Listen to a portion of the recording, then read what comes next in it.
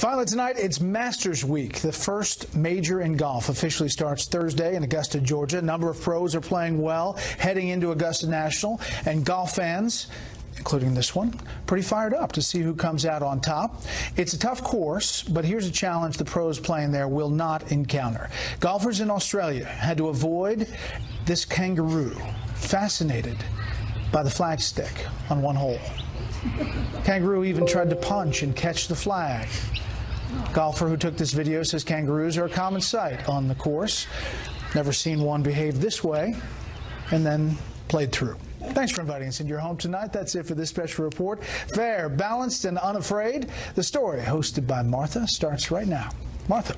Hello there, Brett. Thank you very much. Coming up tonight on The Story, our interview with Ron Kessler about his controversial new book on the Trump White House. But first tonight, the president comes out of the Easter weekend swinging. The Democrats have really let them down. It's a shame. And now people are taking advantage of DACA, and that's a shame. Saying DACA is essentially dead in the water, so does he mean it? We're going to talk to an angel mom who says she hopes that he does, and a DACA recipient who says he went back on his word. Also tonight, the president continues to hammer away at Amazon. The stock took a dive, but Trump's numbers continue to go up. And what about the approval numbers for the GOP on the Hill, as they indicate they may be done with major legislation for the year? Remember this, the day after the election? The opportunity is now here, and the opportunity is to go big, to go bold, and to get things done for the people of this country.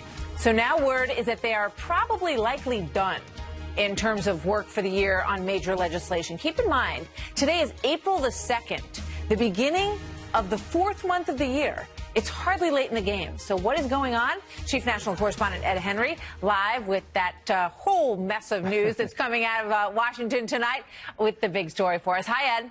Good to see you, Martha. You're expecting them to actually work hard on Capitol Hill. That is kind of a unique concept sometimes. The good news for President Trump is that his approval ratings are climbing. And when it comes to the generic ballot question of whether you're going to vote for a Democrat or Republican in the midterms, Republicans have now narrowed the gap to just 5 points in the latest Fox News poll. That's a big deal because they had a double-digit deficit late last year, and now it's narrowing. But the bad news for the president, as you just mentioned, is that both Roll Call and Axios, two websites that track Congress pretty closely, are declaring that House and Senate Republican leaders are all but done for the year when it comes to major legislation, that they're mostly just going to do executive branch and judicial nominations until after the election, despite the fact that, as you noted, Speaker Ryan and Senate Majority Leader Mitch McConnell had those high hopes after the 2016 election about immigration reform. Now it appears maybe no DACA deal, no wall either, at least for now, no major infrastructure deal they talked about. They also promised a full repeal of Obamacare over and over. They did succeed, we should note, in eliminating the individual mandate from Obamacare, as well as that major win on tax cuts late last year.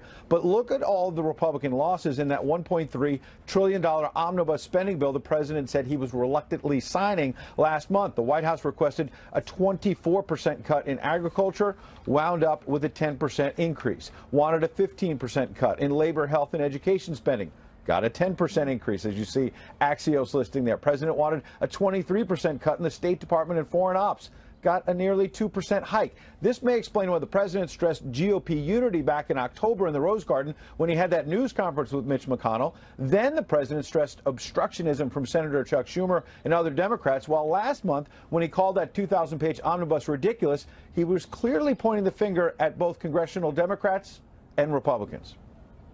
Just so you understand, the Republican Party is very, very unified. When we get things approved, we have to go through hell because we have no Democrat support. We have nobody. We don't have a vote from the Democrats. There are a lot of things that we shouldn't have had in this bill, but we were, in a sense, forced. If we want to build our military, we were forced to have. There are some things that we should have in the bill. But I say to Congress, I will never sign another bill like this again.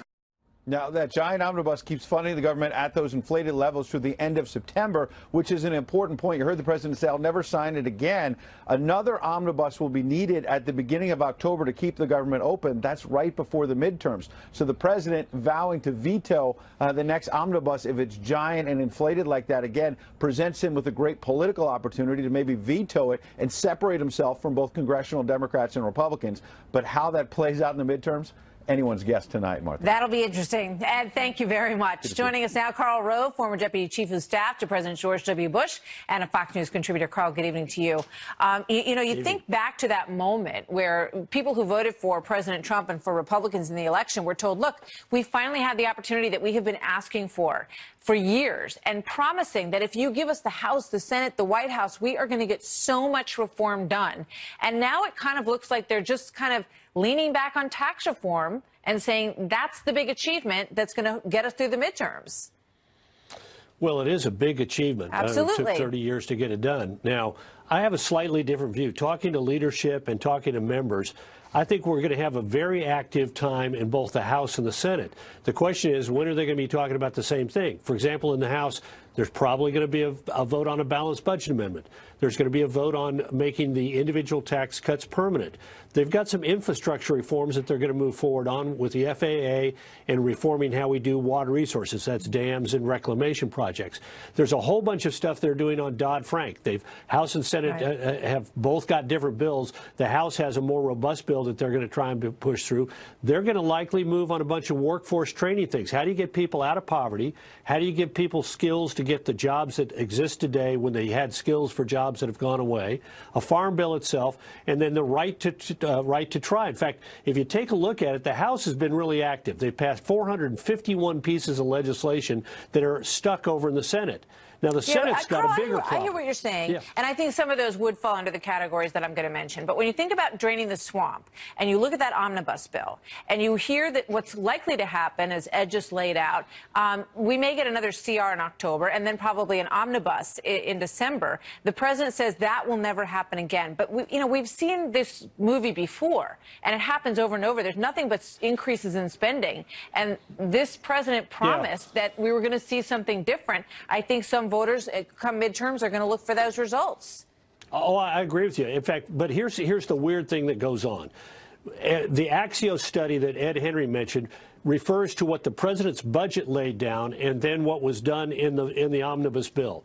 There's roughly 70, call it nearly $80 billion in additional defense spending, offset with 50 some odd, low 50s, $52 billion in non-defense spending. Do you know what the biggest chunk of that was, Martha? $21 billion of additional infrastructure spending. Now, here's the president talking about wanting to spend $200 billion on infrastructure in his own proposal. And the biggest chunk of that $52 billion was to be found of domestic spending in the omnibus bill. The additional spending on the domestic side was to be found in infrastructure. Another big increase, I think it's like the third increase, largest increase, was on Homeland Security. Now, it only included $1.6 billion for the wall, but the rest of it gave him some of the things that he'd been talking about in terms of personnel and technology and infrastructure. So it's not as always clear when these things get battled around, because I think the president probably won a little bit more than he might have left the impression on the domestic side. Yeah, it's just a question of whether or not those opportunities, whether or not that door is going to shut rapidly come during the midterms, and those opportunities might be closed down for another 4 years, potentially, maybe even longer. And particularly because, look, really quickly, the Senate is going to be taken up with 3 nominations. You think that they're going to be able to approve a Secretary of State, a CIA director, and a Veterans Administration secretary quickly? No, Democrats are going to use that to make the administration bleed. Thank you, Karl. Great to see you tonight. You bet. Let's bring in Tammy Bruce, Washington Times columnist, and Jessica Tarlov, author of America in the Age of Trump. Both are Fox News contributors. I think a lot of Americans who supported the president give him a lot of credit, and Paul Ryan a lot of credit, for what they saw with tax reform and what they've seen on a number of fronts. But when it comes to, the voter, Tammy, who said, look, I think he's going to really shake things up. And if he can get the House and the Senate going too, then we're going to see some real draining of the swamp. It's very tough to move that town. There's no doubt about it. But have you seen enough? I think what we've seen is that President Trump is determined to keep his promises.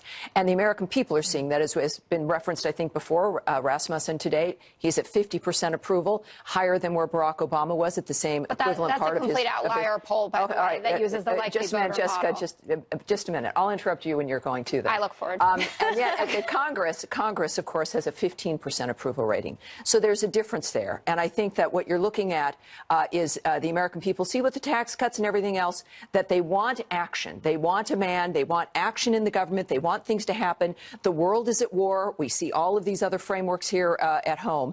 And at the same time, as of last month, 43% of his nominees have not been confirmed for offices, including ambassadorships like Rick Grinnell. No, I think no matter what side of the political fence you're on, that is something that infuriates Americans. They can see what's going on, and to have Congress who doesn't, as you pointed out, I think they're going to work 75 days in the rest of the year. We've got 7 months. Right? I mean, the rest of us... 75 days of work scheduled. It's insane. And yet they don't want to, of course, do anything now because they've got vulnerable members. They don't want to take scary votes. Yeah, but that may not work. Yeah. You know what I mean? They might be the scary votes that actually work. Exactly. Well, scary votes with nothing, I think would make a big difference. You have to remember that there was actually a bill sponsored by former Representative David Jolly to force Congress to work a 40-hour work week. When you think about the fact that Americans... That's like... It's so offensive when you think that the average American is working upwards of 60 hours a week to just get by, to put food on the table for their families. That's what's going on there. That is the swamp problem. I would, not just because I interrupted you, but because I actually agree with you, would say I agree with your point about what President Trump is doing. People can see that he is trying. He's out there saying, calling out Republicans and Democrats alike. That may not be enough to save his party come midterms, but I think that majority of this is actually just cyclical. This is what happens in the midterms. No, it is what happens, but they have to hold 24 seats. If they don't hold 24 seats, they're going to end up with, Maxine, they're going to end up in some sort of impeachment The GOP process. itself is highly likely. The GOP classically always grabs defeat out of the jaws of victory. They'll maybe do it again. Now, we know Don Jr. is going to be on the campaign trail. I would expect the president to be so. There's still going to be, every day, Americans, whenever they get their paychecks, and you look at how many seats just in Pennsylvania alone are now vulnerable. All right.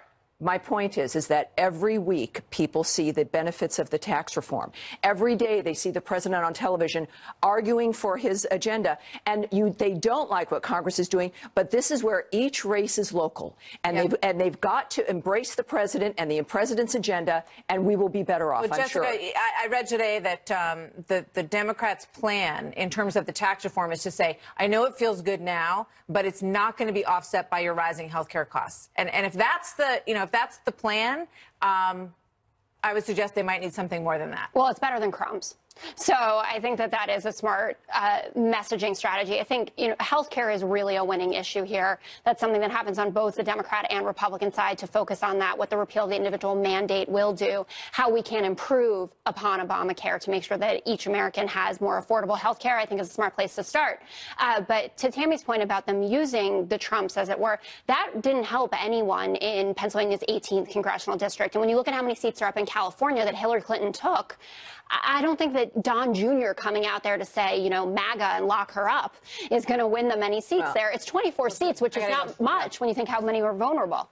We will see. Thank you, ladies. Thank you. It's good work if you can get it. Yeah. Now, 75 days between now and the end of the year. 7 months? Wow. All right. So nearly 5 decades after the scandal that ended a young woman's life and Ted Kennedy's dreams of winning the White House, a brand new scandal appears to be brewing involving some, quote, powerful people who did not want that movie to be made.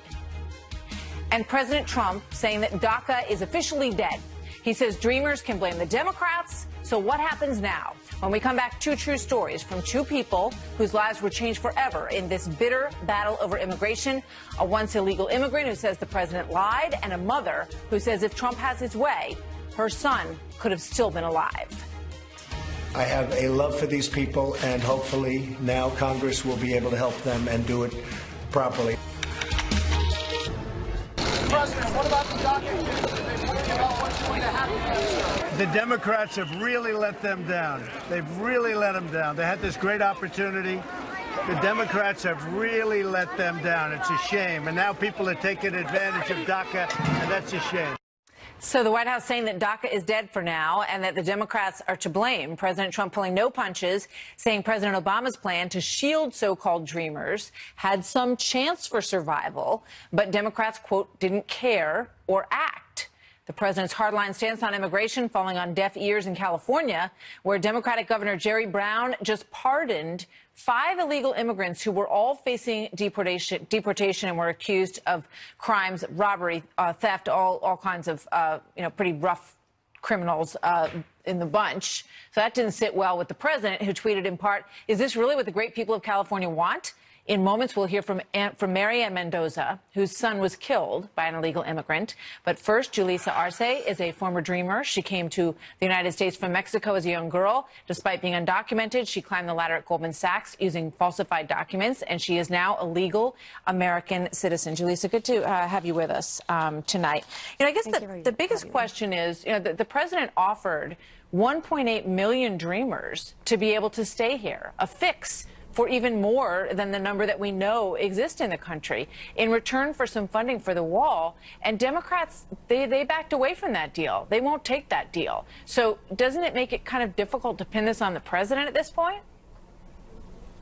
Yeah, well, I think that it's important to sort of set a timeline here. The president rescinded DACA on September 5th of 2007. So the reason why we're even in these discussions about making a DACA deal is because the president himself ended the DACA program. But that's a little bit disingenuous. I have to jump in, because the truth of the matter is, let's play President Obama on this in 2012 when the program came into being. This is not amnesty. This is not immunity. This is not a path to citizenship. It's not a permanent fix. This is a temporary stopgap measure that lets us focus our resources wisely while giving a degree of relief and hope to talented, driven, patriotic young people. It was always intended to be temporary, Julissa. Yeah, it was only intended to be a temporary, and he is right that it was not amnesty, that it didn't give people a path to citizenship, which was unfortunate. But fortunately, President Obama did act, and it allowed 800,000 people to have a life in the United States. Exactly. So now the president's offering 1.8 million people, and also a path to citizenship as part of that. He's offering even more than what President Obama had in the original deal. So why won't Democrats, who say they want this, that they want to protect dreamers and children as part of the DACA program, why won't Democrats get on board with that? Well, I think it's important to also highlight the fact that President Trump struck down deals that were presented to him, bipartisan deals that were presented to him in January and February and even earlier this month, that weren't the toxic plans that he put forward. So you blame him, but you don't blame Democrats for turning down the offer. Are you equally angry with both sides?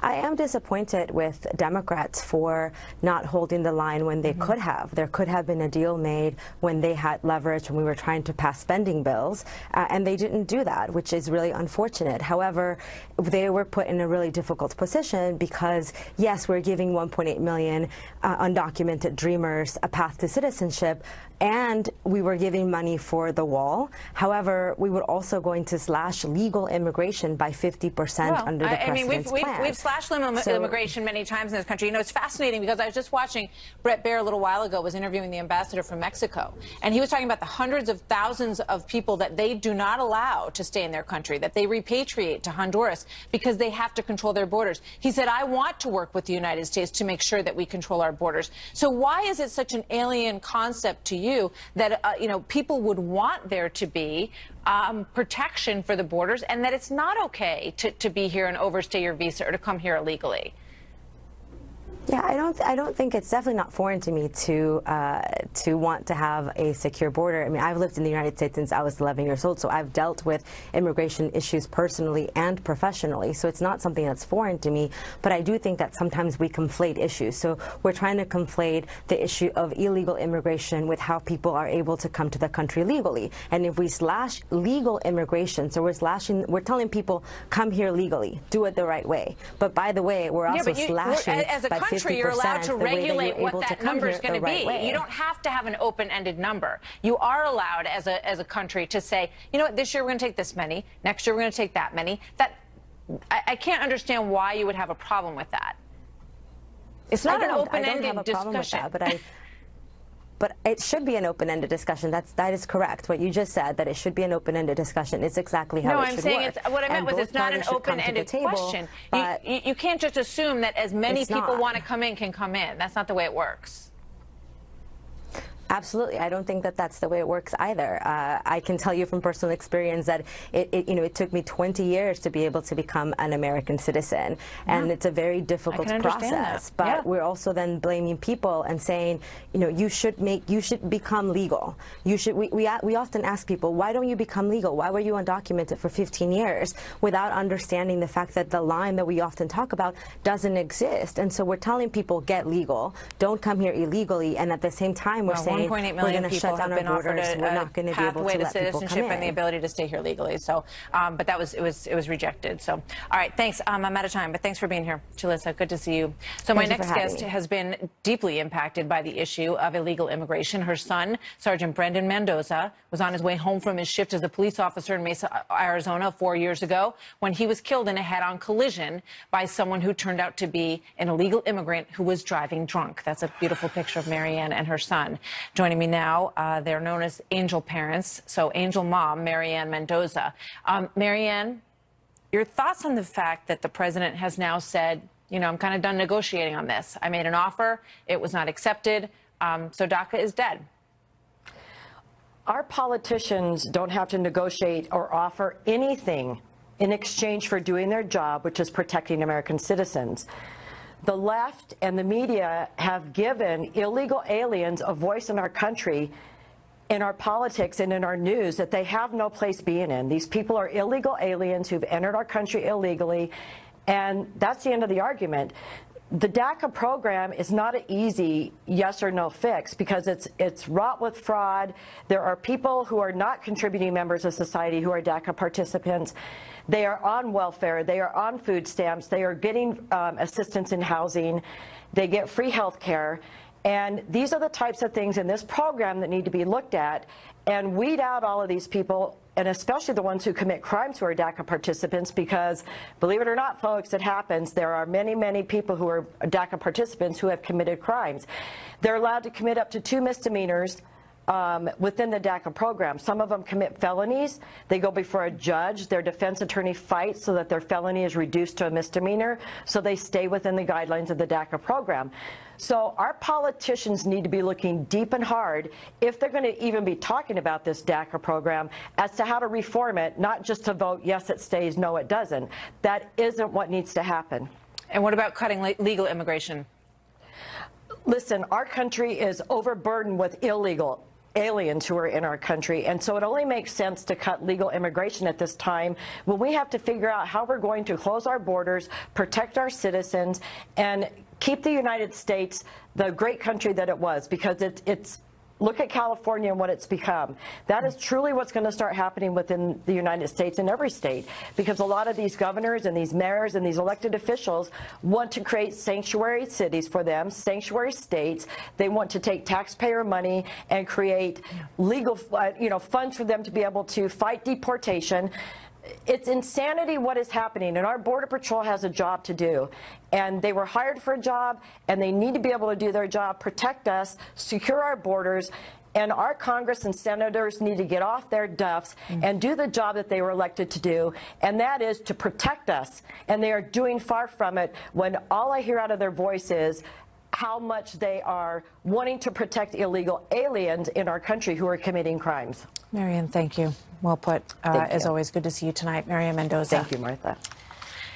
So Kellyanne Conway firing back against a claim made over the weekend that she's the #1 leaker in the White House, which raises a lot of questions for the author who made that accusation, Ronald Kessler, who will join me live. And he's the Saudi prince who locked up his own cousins and corrupt politicians in a Ritz-Carlton in Riyadh.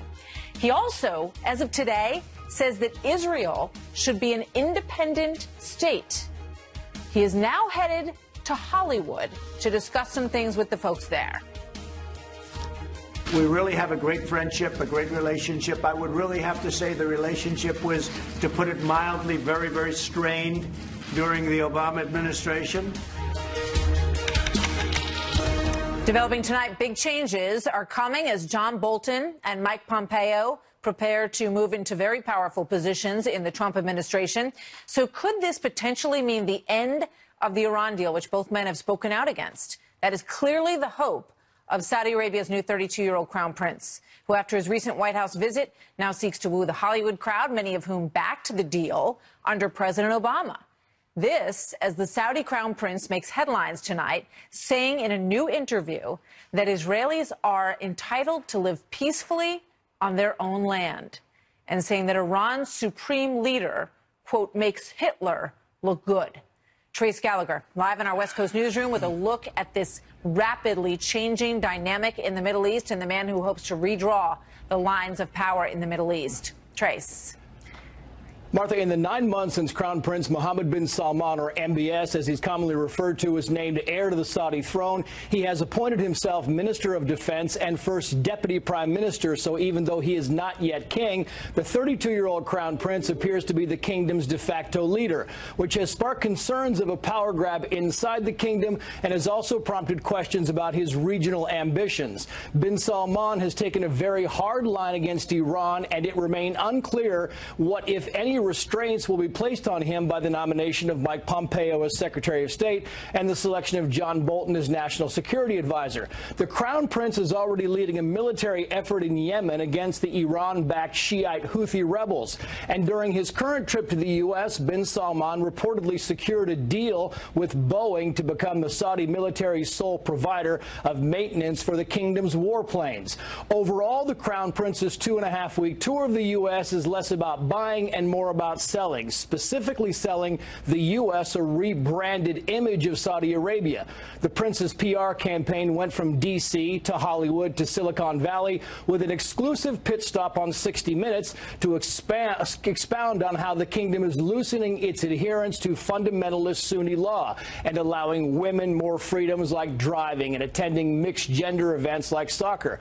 Saudi Arabia has also lifted a 35-year-old ban on movie theaters and is actively wooing Hollywood with the hope of generating $1 billion a year in movie ticket sales. But entertainment is only part of the kingdom's effort to diversify away from oil.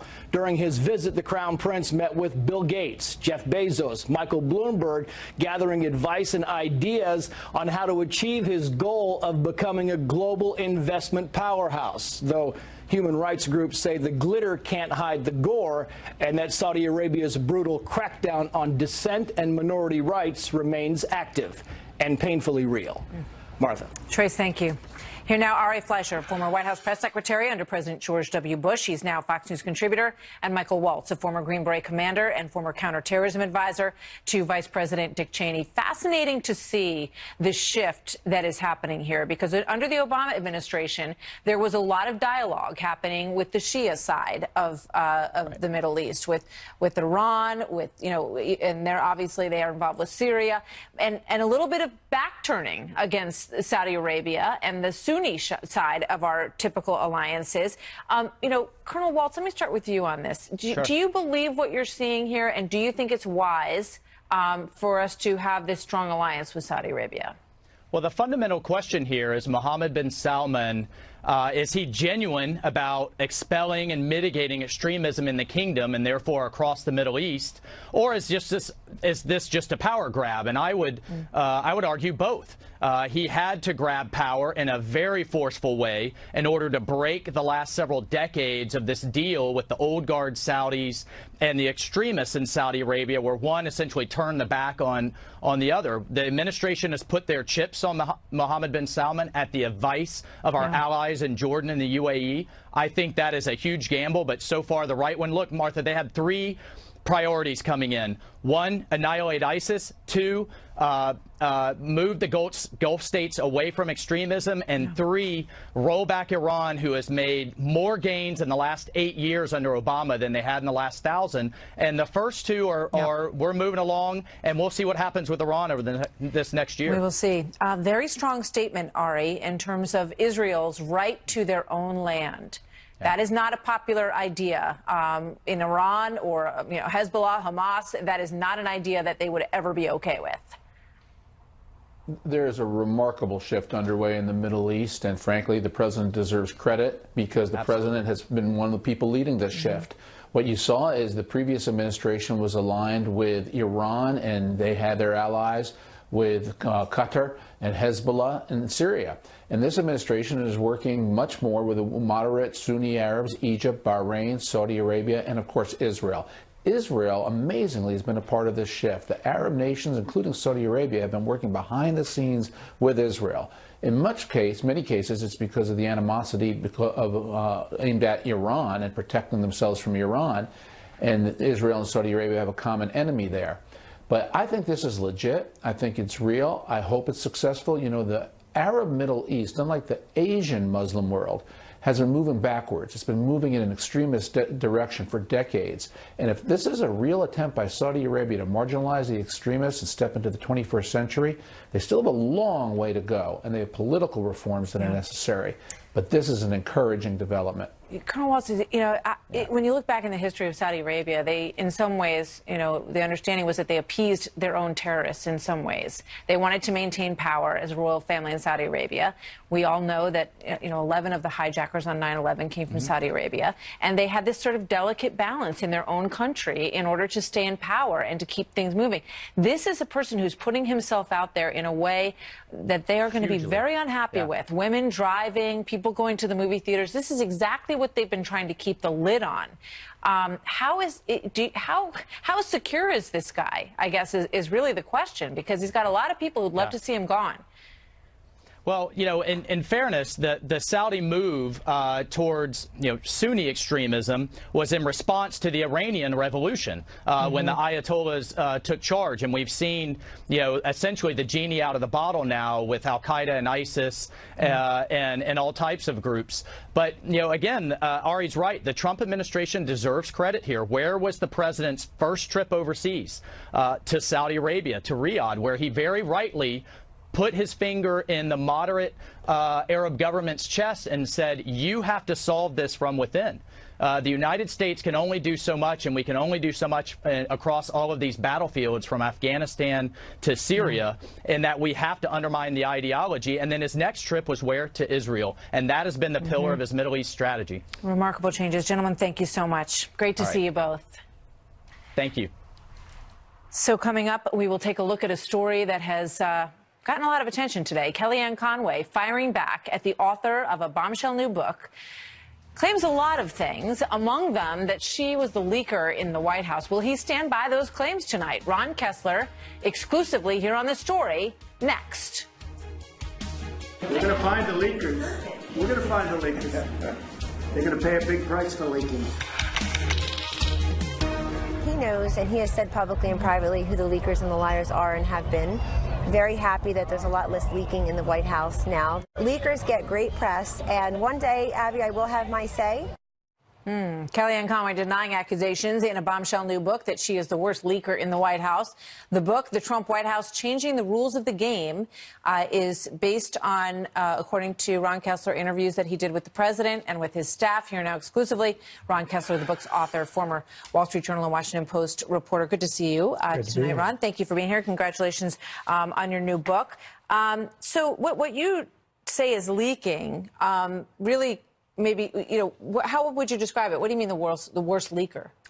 Well, when I interviewed her at the White House, and it was recorded, she apparently forgot that she was on the record, and she started lambasting other colleagues. She said these nasty, obviously untrue things about Reince Priebus, so nasty and cutting that I don't include it in the book. But that strikes me as, you know, even if that was the case, and you say you have a recording, but you didn't add those, you didn't put those details in the book because you said you didn't think it was nice or right.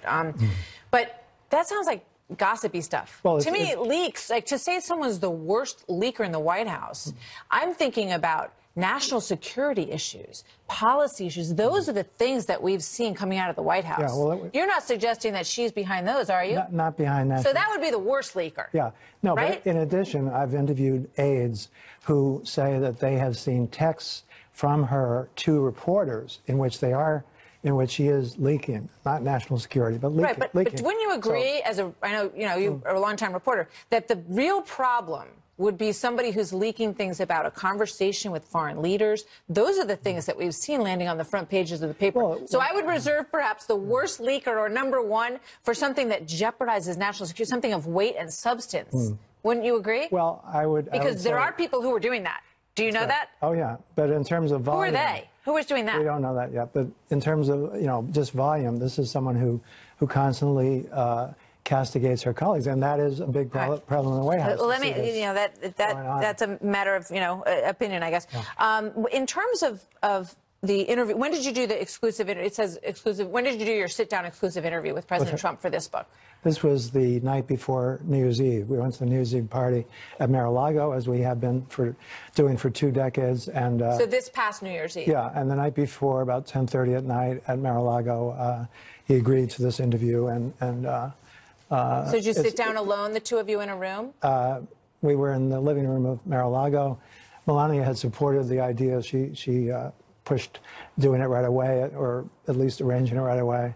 My wife, Pam, a former Washington Post reporter, was there. And so just the 4 of you were in that room at that time? There were others in the room, but we were off in a corner. Trump, and also his body aide, as they call him, John McEntee, was there. So you actually say, you argue in the book that Melania Trump sits in on cabinet meetings. Is that true? Yeah, I was just talking to Shulkin at another network, and he said that they've had discussions, the 3 of them, in which she contributes her thoughts. Sometimes she disagrees with Trump. Right. And just on a regular basis, on the record in the book, I have people like Reince Priebus describing how she helps to shape the meetings and sums up what other people are saying, and then comes up with her own solutions. Totally. Would you say more so, because I know you wrote a book on Laura Bush, and we all, think of the first ladies, and obviously every wife has a lot of influence. It's a partnership that you share with your husband, and when he's in this position, there's no doubt you're going to share your. Would you say more so than Laura Bush, or more so than Rosalind Carter, who was definitely sitting in on cabinet meetings? I don't know about that part, but definitely more than Laura, because Laura, of course, would give her opinion to her husband, but she didn't sit in on meetings, didn't discuss things with aides. This is quite different. Basically, Melania acts as another powerful aide. From Shulkin? Well, no, it came from Reince Priebus, John Spicer, a few others on the record. And by the way, this book is the book that Trump fans have been waiting for. There really has not been a book that looks at the positive side, but at the same time reveals negative items, just like the Kellyanne item, and also juicy tidbits and how he makes decisions, the behind the scenes of why he selected or didn't select Romney, Giuliani, Sessions, Bolton. The reason he didn't take him the first time was that he thought he was too hawkish. Now and he didn't like the mustache. Exactly. Yeah, he's very big on appearances. Thank you very much, Ron. Good luck. Thanks. Good to see you tonight. Thank you. So this story coming up next. For decades, we knew very little about what really happened that night in Chappaquiddick. But now a new movie that is opening this week sheds light on the tragedy. Up next, Howie Carr on the very powerful people that he says tried to keep this movie from ever seeing the light of day. Next. This breaking story just moments ago in a new op-ed posted to the Washington Post website. Jill McCabe, who you see on the left, the wife of the fired FBI director, now lashing out at President Trump herself, defending the hundreds of thousands of dollars donations that she got, as you may remember, when she ran for office in Virginia from Terry McAuliffe's PAC. The op-ed reads this in part: "To have my personal reputation and integrity and those of my family attacked in this way is beyond horrible. I feel awful every day. It keeps me up nights. Now that I can speak on my own behalf, I want people to know that the whole story that everything is based on is just false and utterly absurd," she writes. So more on that as we get it. This country has a deep connection to the Kennedy name, and that is a valuable thing, gentlemen. And we can't just let that go to waste. We need to remind the American people what this family has been through and how much more we have left to achieve. That is a clip from the very good upcoming movie Chappaquiddick, which hits theaters on Friday. The movie centers around the night that Ted Kennedy drove off a bridge, leading to the death of 28-year-old Mary Jo Kopechne, who had worked on Bobby Kennedy's campaign. Tonight, there is new drama, though, surrounding this movie after one of the producers suggested that powerful people have been trying to stop it from ever being released. My next guest has a hunch about who that could be. Howie Carr is a Boston Herald columnist and author of What Really Happened in the 2016 Election. Howie, good evening. Good to see you. Good to have you on the show tonight. So when I interviewed one of the producers of the show, not the person that you spoke with, and he suggested as well to me that there, you know, there was some pushback. It was kind of difficult getting this made, but we really tried to be respectful to both sides. You think it was stronger than that? Right. Byron Allen, the executive producer, he just bought the Weather Channel last week for $300 million. Very successful guy. He told Variety that, quote unquote, very powerful people had tried to stop it. I would have to say, Martha, the most obvious suspect would be Christopher Dodd. He was a former senator from Connecticut, a good, big, long-time drinking buddy and pal of Ted Kennedy. They were involved in numerous escapades in D.C. And he later became the president of the Motion Picture Association of America, the MPAA, until last December. And I think he would be the one who would make the overture to Byron Allen to stop it. And Byron Allen refuses to say publicly, and I wrote a column about this for my newspaper, the Boston Herald, on Sunday, and I reached out to the MPAA and I said, can we get a statement from Senator Dodd one way or the other? Did he try to strong-arm Byron Allen, the producer of Chappaquiddick, into killing the movie? They did not respond to my inquiry. When you guys called me this afternoon, I called again and I emailed again, still no response. So the Chris Dodd is remaining silent about whether or not he tried to kill this film. It's a very interesting theory. It's well done, and it comes out this week. Howie, thank you very much. Good to see you tonight. Thank you, Martha. Quick break.